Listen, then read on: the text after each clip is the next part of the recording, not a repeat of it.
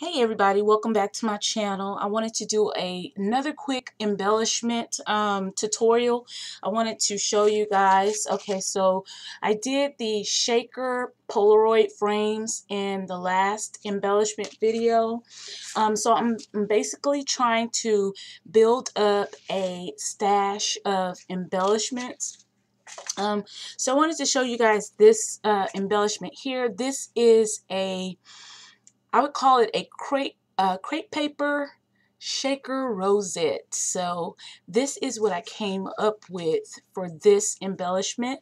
You can't see it because of the sequin I put in there, but it says fabulous, and I think I might have put the sequin in there before the glue in there actually dried, so they kind of get stuck around the edges, but it's still really pretty. I added some of that pretty gold thread that I love that looks really good on embellishments. So I made 2 of them. I want to make a set of 4, so I'm going to make the other 2 on camera with you guys. I also made this small paper banner, and I got this idea from a recent embellishment video from Tamika at Scrap the World. So that was where I got the inspiration for this little I don't know, ruffle banner, paper banner. I thought that was cute, a little bit of dimension. But for today we're gonna do the rosettes. So first off, I wanted to let you guys know that I have already pre-made a lot of rosettes, crepe paper rosettes, and I did them in all different colors. So when I'm ready to scrapbook or make embellishments, I can just pull them out. And so that's what I did for those 2 rosettes. So I'm just going to pull one out. They're pretty flat because I keep them all stacked in my storage together on top of each other. So they're pretty flat, but you can always fluff them up a little bit. So I'm going to use that one and another pink one for this video. So I'm going to use these because they're already pre-made, but in case you guys are wondering how to do the crepe paper rosette, I'm just going to show you how I do it. And for me to do it, I always have to have the roll of crepe paper in my right hand, and I have to have the roll over to the side of the right of me. And I just basically take the end of the crepe paper and I just start folding the crepe paper in on itself and rotating or barely turning as I make the folds. And I'm pinching and just folding the end of one edge only into itself. So just like that, making little pleats only on the part that my thumb and my pointer finger are holding. So I'm feeding those 2 fingers with this hand right here. So I'm just taking, and as I'm going, I'm just kind of rotating. But I found that this works best for me if I keep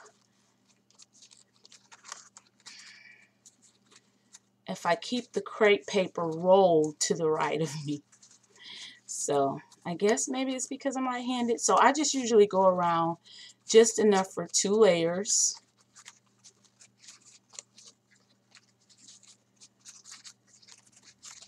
All the way around, 2 layers all the way around. And just barely turning.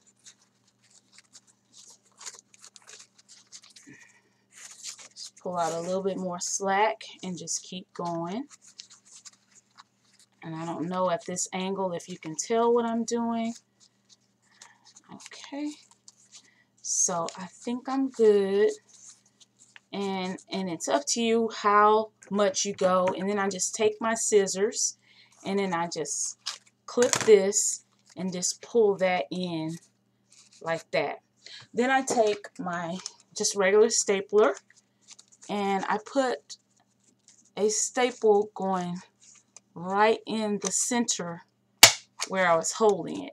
So that's one, and I usually do at least 2 staples in the center just to make sure I have it all held together. So that is how I make my crepe paper rosettes. So just wanted to show you guys that really quickly. Okay, so I also pre-cut a lot of shaped dies, and let me show you guys the paper that I used.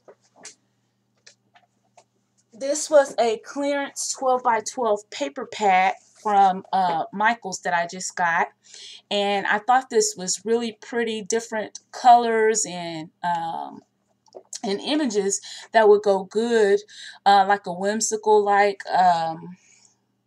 set for Happy Meal. And I love the color scheme of this. I love pinks and purples, and also the accent with the foil gold. So that is this, and I'll just kind of do a quick flip through. You may have seen this. This is one of the hot buy pads over at Michael's. They're on clearance now for just $4.97. So I'm just going to quickly go through this and then get back to my rosettes. So there is some foiling on there. I just thought this was really cute. It says stay wild. Alright, so this is the paper that I used, and then I used my Cricut. I used my Cricut maker, and I basically just did several 12 by 12 sheets of embellishments, and then I used my little punches. I took out some little punches and punched some flowers and some little hearts. So I'm just going to grab the ones that I intend to use. So I'm going to use one like this, and I'm going to use one like this. This is going to be the top of my shaker, the part that I'm going to add my acetate piece to. So for the backing, I've got some solid circles, and again, it was really easy to, I'll use a pink and a purple solid. It was really easy for me to just print up a whole 12 by 12 sheet of these, and I can keep these in my little baggie for whenever I want to use them and make embellishments with them again. So I just went ahead. I don't know if I want to make one with this. Anyways, we'll see. Okay, so I got my base, and this will be the top of or do I want to do this? I may go ahead and just layer. I think I'm going to layer these because, let's see, I probably should have separated them, definitely. It would have been less time, but I just kind of threw them all in the bag together because now I cannot find the large animal print one. Even though I know they're in here. I know they're in here. Okay, got one. Okay, so we'll keep my stack off to the side here. So I'm going to go ahead and layer these, and this will make it a little bit more sturdy. So I'm going to put my rosettes to the side. I got my hot glue gun heating up, and I also did this because I cut these out too, but I'll talk about those in another video. Just wanted to do this one really quick. So the next thing that I'm going to do is cut the vellum. So I told y'all about the, I'm sorry, not vellum, acetate. I told y'all about the acetate that I've been using, the one from Dollar Tree. So basically I just take one of the rounds here, and then I just trace it out.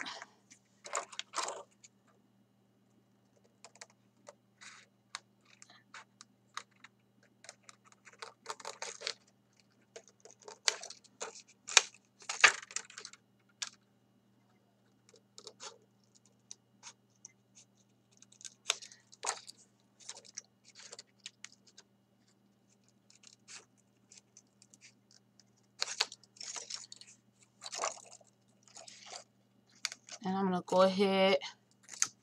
Okay, so there's one.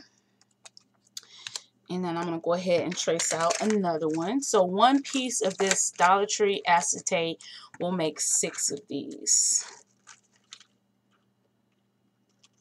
but I'm gonna package up a set of 4. I notice right now a lot of the crafters on here that I follow are doing DIY embellishments. I have been talking about I wanted to do some on camera here, and finally I was like, I'm gonna sit down and start doing some. I had a couple days off from work and I thought this was the perfect time to do it, so I got that one. Okay, so next I'm just going to take my glue, and I'm using my art glitter glue. And first I am going to go ahead and just apply a little, I'm going to apply a little bit of glue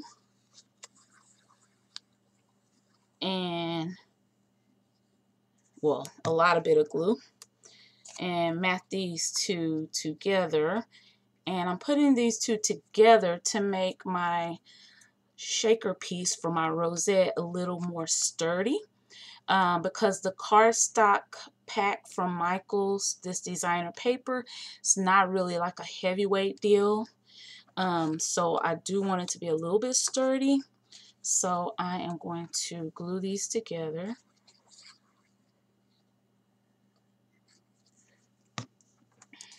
To make my base.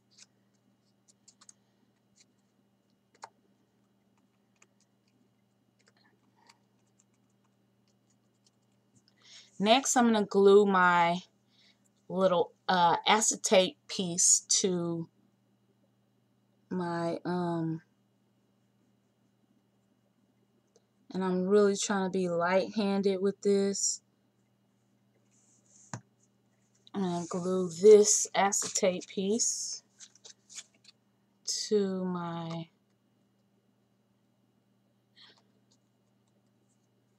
trying not to get glue on the actual acetate. So got that one, and I'm going to go ahead and do this one. So the key for me is to go a little lighter handed with my glue. I'm always just squeezing away, and I always end up with a ton of glue coming from underneath the edge of my deal. So okay, so got the window down like that.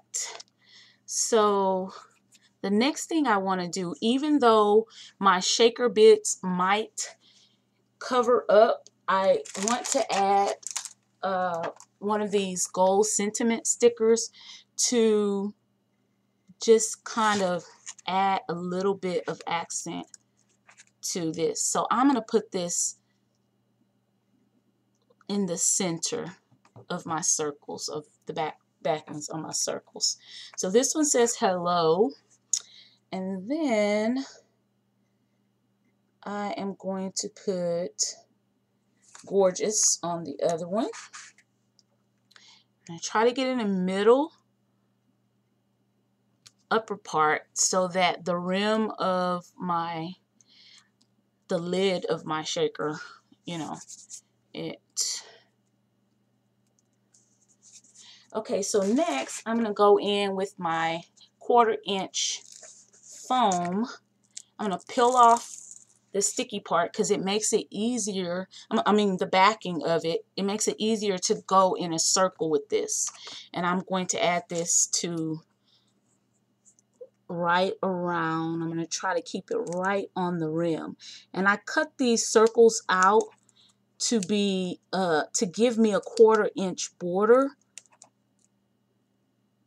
It's tricky though, trying to keep it circular and then stay out of the view of the actual acetate piece. And it's kind of tricky to cut this to where there's no gap. So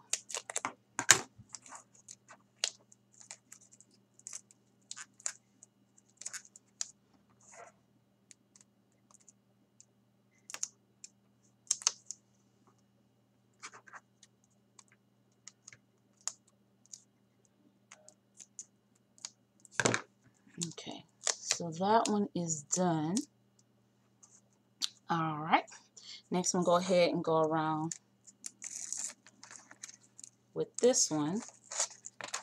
It's just so much easier to take the backing off and round this.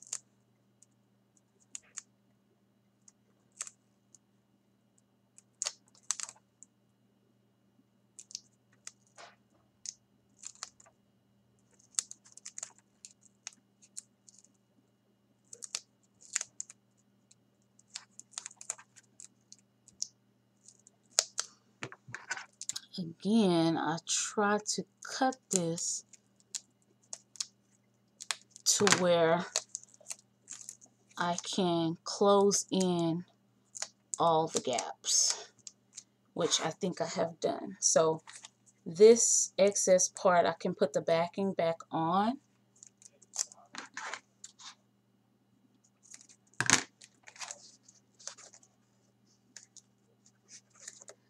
Okay, so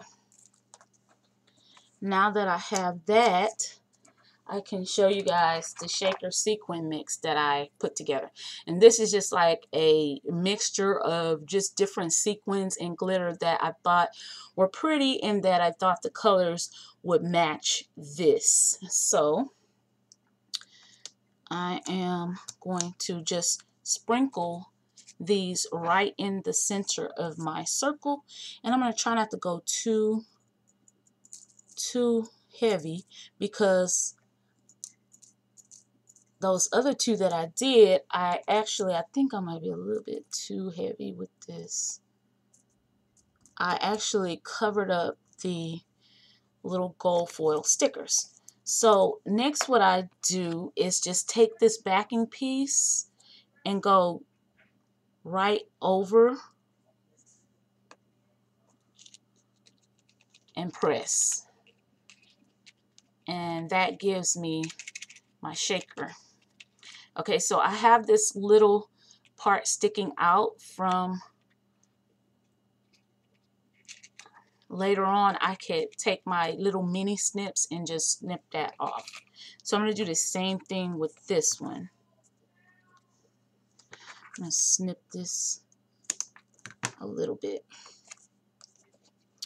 And I'm just going to go right over the center and press. So cute. So then the next thing that I did, I've been loving using this paint pen to add some gold accents. So let me just see if I can find just a piece of scratch paper. And if you press down, it'll add more ink, more paint to the tip.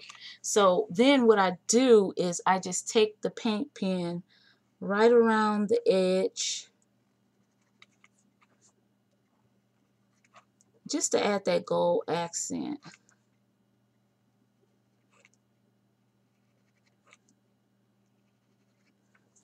And I do the same thing for this one, just right around the edge. And it don't have to be perfect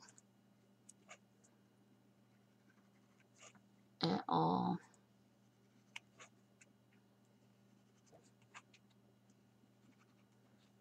Alright, so I added the gold. Alright, so next I just fluff up my rosette a little bit. And I've been loving using this thread. And this thread is like, I'm going to say $4 and something at Walmart. So I just roll off just however much. I just roll some off. And I take it around my 3 fingers here. Loosely just wrap it. Wrap it, wrap it, wrap it, wrap it, wrap it. Until it winds all around. And it's okay if it looks kind of wild. And then I just kind of lay it down on the rosette here. I don't know if my light is washing this out. I hope not. I just lay it down on the rosette. I'm going to do one more like that.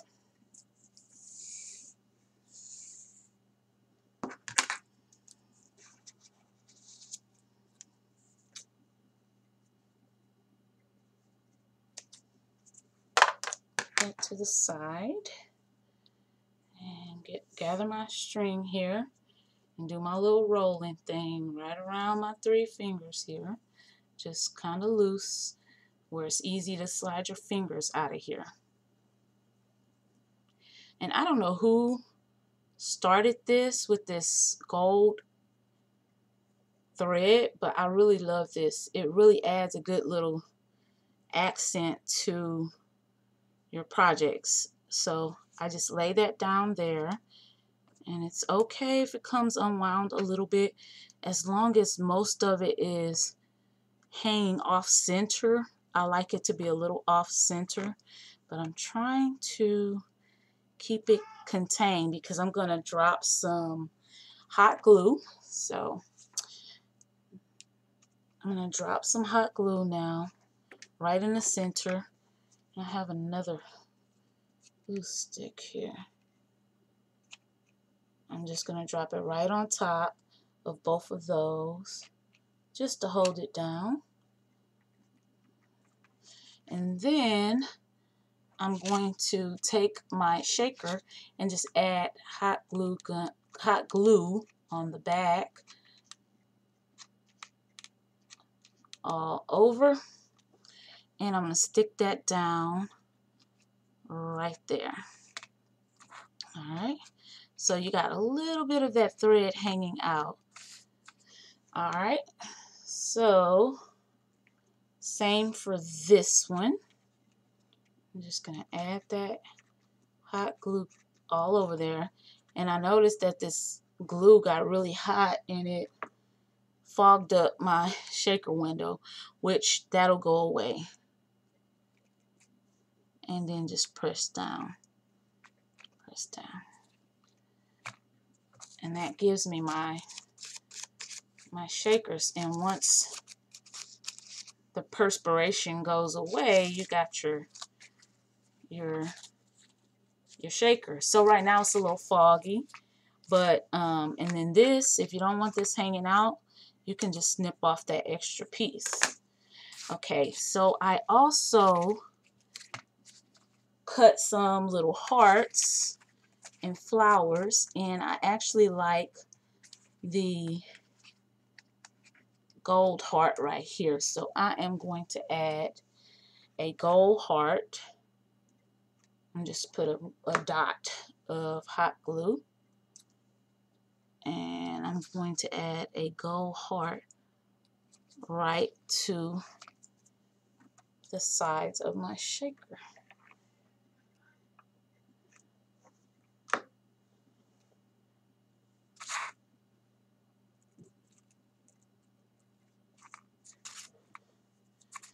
And that is what it's going to be looking like once that perspiration goes out of my shaker windows. Really cute, fast embellishment, and all I have to do is package them up, and that makes a really cute embellishment. You can use it on a bag topper, on a card, or just as Happy Meal for somebody else to use them in whichever way they want to use them.